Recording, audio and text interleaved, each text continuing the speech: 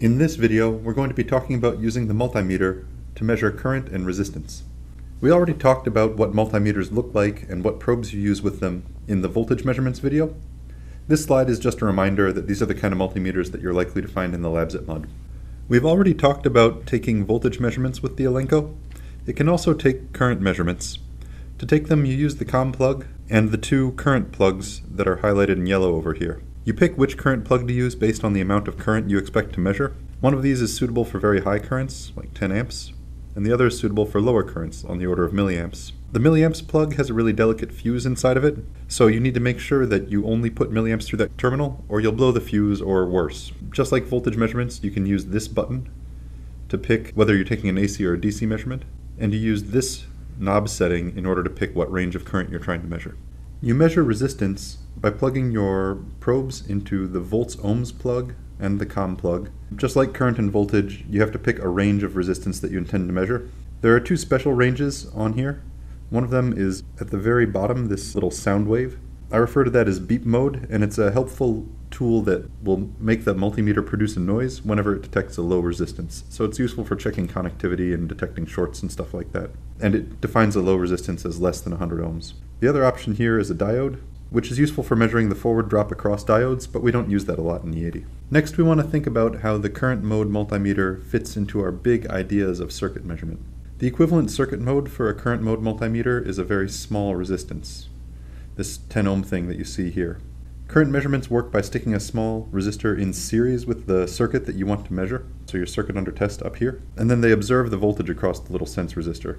If the resistance were large instead of being small, it would develop a large voltage across itself based on the current that you were measuring, and that would mess up the circuit under test. So the input resistance for this mode has to be really tiny. But the problem is if you put a voltage across a small resistor, you wind up with a lot of current and in turn a lot of power. So that's why the current mode circuitry is so much more delicate than the voltage mode circuitry, and why I made a big deal about the fuse on the last slide. Although there's kind of an implicit voltage measurement taken in order to figure out what the current is, which I've indicated here, we don't usually think of current measurements as being referenced anywhere because they're placed in series with other stuff. We only care about how much current is flowing through them, not what 2 points they're hooked between.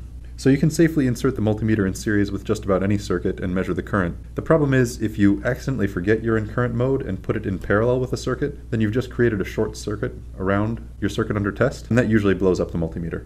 Be really mindful to put your current mode multimeters in series with your circuits and not in parallel. The equivalent circuit for resistance mode is a big resistor, just like the voltage mode measurements. The only difference is that in order to measure a resistance, your multimeter needs to actually supply power to the external circuit. This measurement works by shooting a little bit of current out through your terminals into the world and observing how much voltage develops across the multimeter as a result. Because it knows how much current it's sent, it can relate the voltage it observes to the resistance out in the world. Because you want all your current to go into your circuit under test and not your multimeter, you use really big input resistance on your multimeter again, so that's the 10 mega ohm resistor that's pictured in this figure, just like for a voltage measurement. And that should reduce the loading effects of your measurement circuit on most small resistors. Though, if you were to try to measure a 100 mega ohm resistor with this circuit, you'd run into problems because the multimeter actually has a smaller impedance than that. Now, one consequence of this type of measurement is that the multimeter actually provides a small amount of power when it's taking a resistance measurement, and that can inadvertently turn on chips on your circuit board, which will give you really weird results.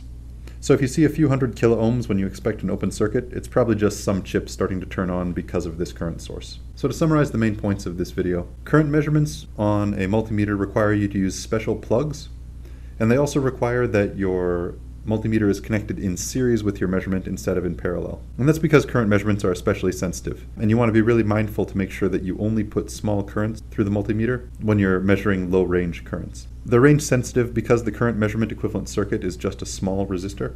And then, changing gears briefly, resistance measurements are interesting, but you have to remember that they can accidentally turn on circuits which will give you spurious results.